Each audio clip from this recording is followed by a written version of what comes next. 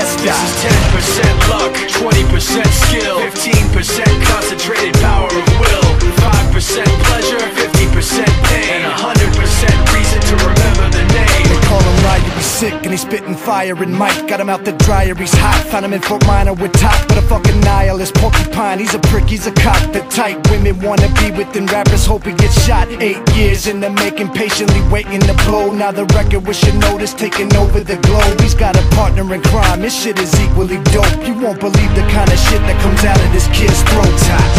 He's not your everyday